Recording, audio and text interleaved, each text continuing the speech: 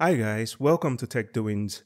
In this video, I'll be showing you how to fix this common error on Windows, and this has to do with your camera, okay? We're going to fix this error that says can't find your camera, alright? First thing, let's have a look at it. I'll just go right here to the search bar, just type camera, and if you click on this, just click on that. As we can see here, it says we can't find your camera. Check to make sure it's connected and installed properly. So here I'll be showing you simple ways of how to fix this, okay? Without wasting time, we're going straight to the point. Close this. The first thing you want to do is to check the access. Go right here to Windows icon, right click on this and go to your settings. In your settings, go to privacy and security on the left side here. Click on that. Just scroll all the way down here. In Windows 11, might look different on Windows 10, but it's a similar process actually. Here we have the camera.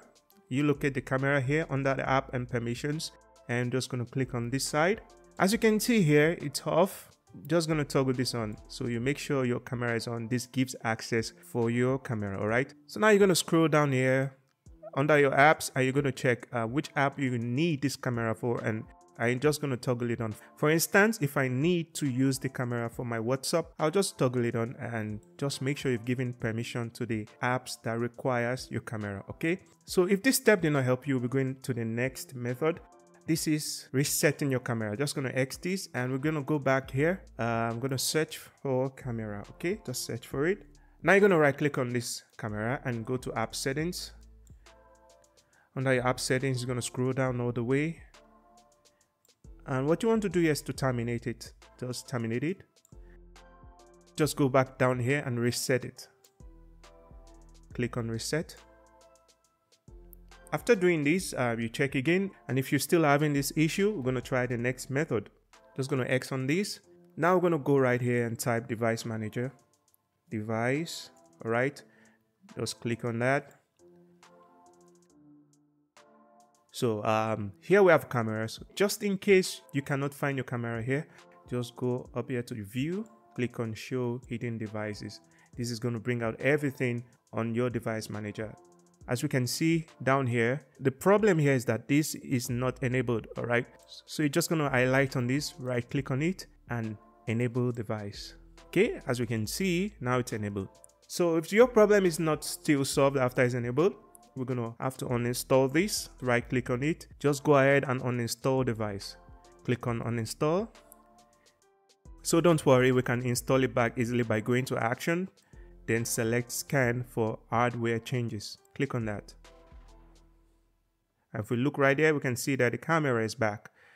So after doing that, you're going to go ahead and check if the problem has been solved. Otherwise, we're going to go to the next method. Here, we're just going to go down here on the search bar.